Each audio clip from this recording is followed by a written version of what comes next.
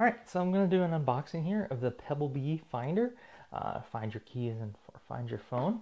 And this one's kind of different. You know, it's in this kind of clamshell type plastic.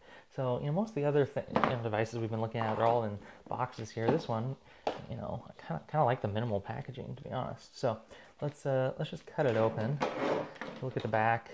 You know, it's got a replaceable battery. It says it's a CR2032, so that's kind of pretty common with the rest of them. Let's just go ahead and cut in here, since I'm not a huge fan of keeping a bunch of this packaging, but yeah, I do like the minimal packaging.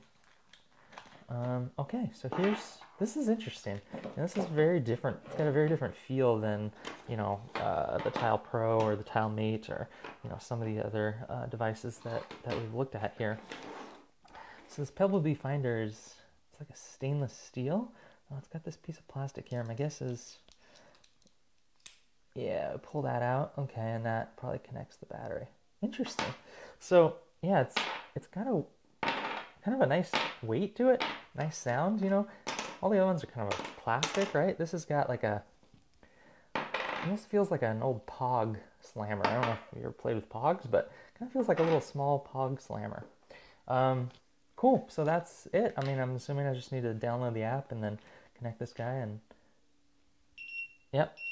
Oh, it's got a little red light there. That's different. Okay, cool. Interesting. I like that. So that's the unboxing of the Pebblebee.